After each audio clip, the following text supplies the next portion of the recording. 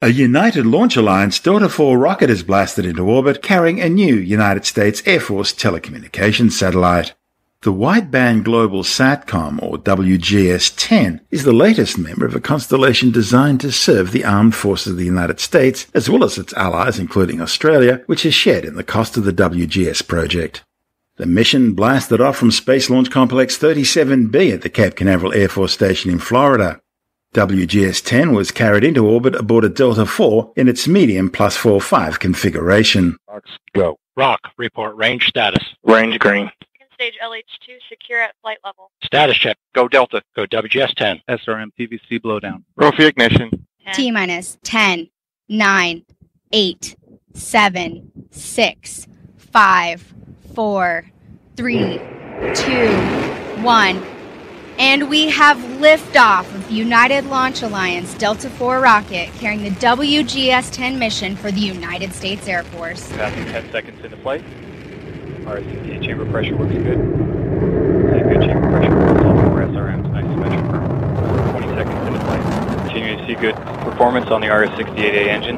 Now coming up on 30 seconds. Mach 1 Delta IV is now supersonic. SRM chamber pressure has tailed off from the max pressure as expected. Continuing to see good engine performance on the RS-68 engine. Delta is now passing through max Q, maximum dynamic pressure. Now 55 seconds into flight. Continue to see good performance on the RS-68A engine. Good performance on all 4 SRMs. Nice symmetric burn. Now 1 minute, 5 seconds into flight. About 30 seconds remaining until SRM burnout.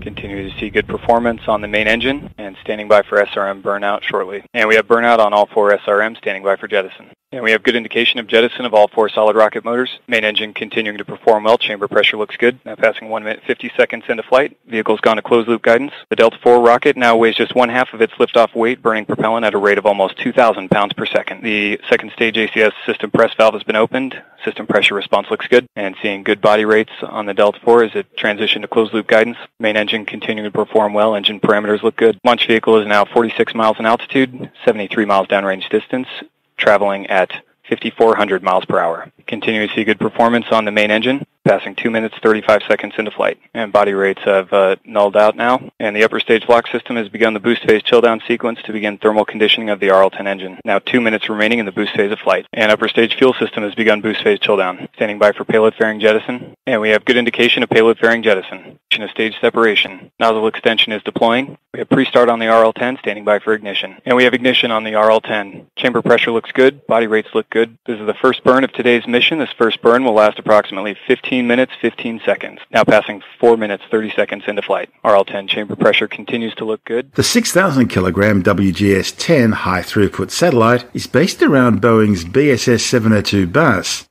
It carries Ka-band and Ku-band transponders, providing some 8.088 gigahertz of bandwidth with downlink speeds of 11 gigabits per second. The US Air Force is now looking at commissioning Boeing to build another 2 satellites in the series, WGS-11 and WGS-12.